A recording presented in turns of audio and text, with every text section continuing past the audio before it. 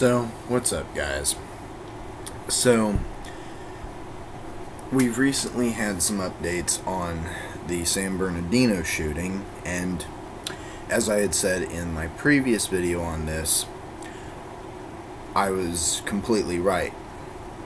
What I had said previously in my video was that because there was this talk, this rhetoric of domestic terrorism, my assumption was that the individuals in question were people of color, particularly of Arab or Muslim identity. Boy, I hit the nail on the head with that one. But there's a reason why I kind of figured that was.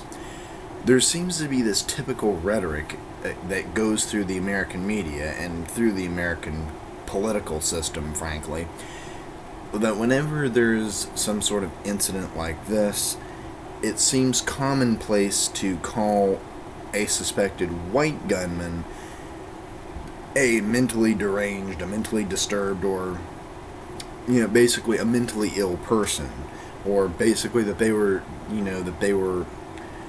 they were some lone wolf, that they were a loner, or they were this, or they were that.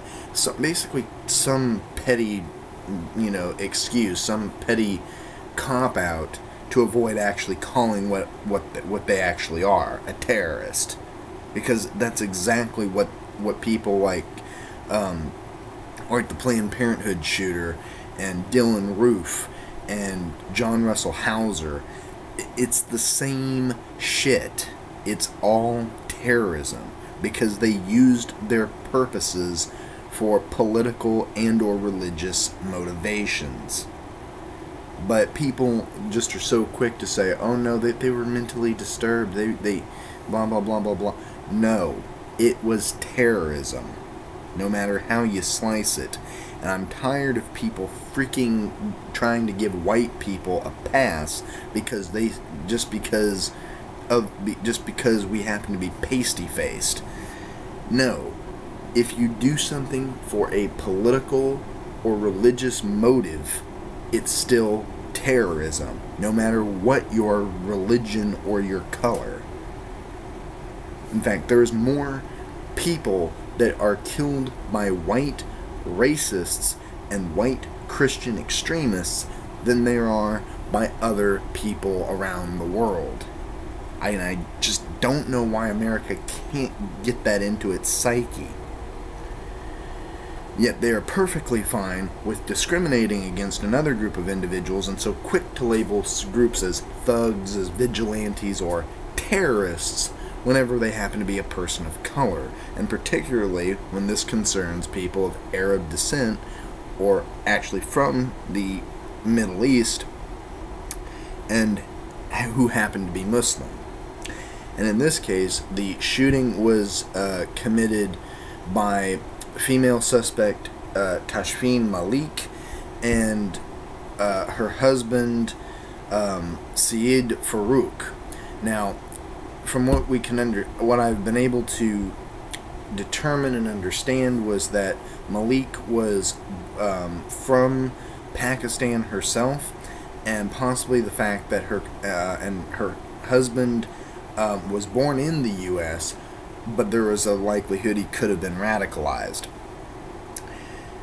Now, with that in mind, though, this instance, though, that they shoot up a social services office doesn't really scream so much of a terrorist incident to me.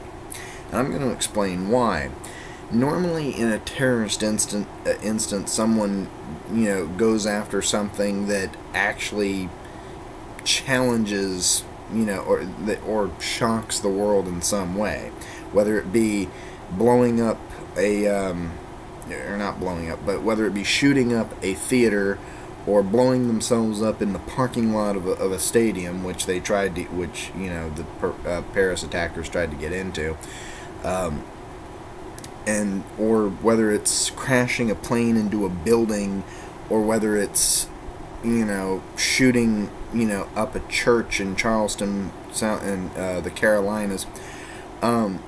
in all these instances with different terrorist activities, there was some political motivation, there was a religious motivation, and we'll be on it. And let me be honest, there is in that aspect, if we look at it purely at that, this was a terrorist action. And I'm not taking away that it is a terrorist action, so let me actually recant on that. It is a terrorist action. But it's a bloody fucking pathetic one. It's a bloody pathetic thing to go into a social services office, because that's not really challenging anything. It sounds more like they were just in this case, this would actually almost seem like some mentally disturbed individual. And of course, they say that he may have been radicalized. They did not necessarily say whether or not they were radicalized or not. And that's the thing that we really need to pay attention here, is whether or not they were radicalized. And because for all we know, this could just be a couple that was frickin' out of their mind. And I mean, this was a couple that had been living here for years. They had a kid together. I mean, they were living basically the white picket fence sort of American dream. So it's kind of one of those things that seems a little fishy on, all this sort of idealism. So it's kind of hard, because there still is stuff that is coming in at this point. But let me just be very clear on that. If it was for a political and or religious motivation, then yes, we could call this terrorism. If this is just some work by some people that, got really pissed because they got denied for something at the social services center, then it's just probably some mentally deranged nutbag. Either way, it's one of those things that maybe the American media can spend time actually looking at this and actually pay attention to certain details before calling people a fucking terrorist. And maybe once they realize that, and maybe as well as the American people, maybe we could start looking at the fact that, again, the Planned Parenthood shooter, Dylan Roof, John Russell Hauser, and maybe we can actually start looking at these individuals and actually start realizing that, oh, maybe what they did was actually considered terrorism as well. Once we realize that, maybe we can realize that there's a reason why you are twice as more likely to be killed by white, right-wing Christian extremists than you are by radical Islam.